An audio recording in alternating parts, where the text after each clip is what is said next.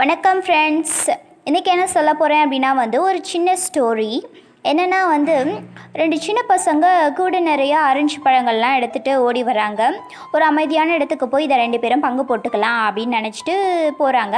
பக்கத்தில் சுடுகாடு தான் இருக்குது. சரி நம்ம அங்கேயே போகலாம் அப்படின்னு ஒருத்தன் சொல்கிறான். இவனும் சரி அப்படின்னு சொல்லிட்டு ரெண்டு பேரும் போகிறாங்க. அங்கே என்னென்னா கேட்டு பூட்டி இருக்குது. சரி தாண்டி குதிச்சு போகலாம் அப்படின்னு சொல்லிட்டு குதிக்கிறாங்க. அப்போதைக்கு 2 ஆரஞ்சு பழம் மட்டும் கீழே விழுந்துடுது. சரி கூட நிறைய ஆரஞ்சு பழம் இருக்கே அப்படின்னு சொல்லிட்டு அது 2 கண்டுக்காமல் போகிறாங்க.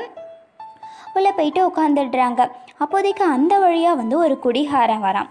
அவன் என்னென்னா அங்கே போயிட்டுருக்கும்போது திடீர்னு ஒரு சவுண்டு கேட்குது சுடுகாட்டில் இருந்து. உனக்கு ஒன்று எனக்கு ஒன்று, உனக்கு ஒன்று எனக்கு ஒன்று அப்படின்னு சொல்லிட்டு அந்த மாதிரி சவுண்டு கேட்குது. இதை பார்த்த உடனே ஐயோ கடவுளும் சாத்தானும் தான் அந்த மாதிரி இங்கே இருக்கிற பிணத்தெல்லாம் பங்கு போட்டுக்கிறாங்க அப்படின்னு நினச்சி பயந்து ஓடுறான். அப்படி போகிற வழியில் ஒரு சாமியாரை பார்க்குறான். அவர்கிட்ட நடந்ததெல்லாம் சொல்லி இங்கே வாங்க அப்படின்னு சொல்லி கூப்பிடுறான். அவன் ரொம்ப கெஞ்சி கேட்டதுனால சாமியாரும் சரின்னு வராரு. வந்து கதவை திறக்கலாம் அப்படின்னு போகிறாங்க. அப்போதைக்கு மீண்டும் அந்த சவுண்டு கேட்குது.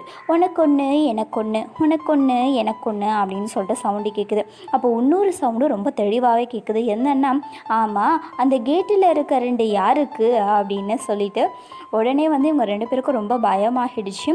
உடனே இன்னும் சவுண்டு கேட்குது. இல்லை அதை நீயே வச்சுக்கோ, உனக்கு தான், இல்லை இது எனக்கு தான், இல்லை நீயே அதை உரித்து சாப்பிடு அப்படின்னு சொல்லிட்டு இவங்களுக்கு ரொம்ப பயமாகிடுச்சு. ஐயோ நாங்கள் இன்னும் சாகவே இல்லையே அப்படின்னு சொல்லிட்டு தலை தெறிக்க பயந்து ஓடுறாங்களா. ஸோ இந்த கொரோனா டைமில் கொரோனா நினப்பிலே இருக்காதீங்க. கொஞ்சம் அப்பப்போ ரிலாக்ஸ் பண்ணிக்கோங்க. நன்றி.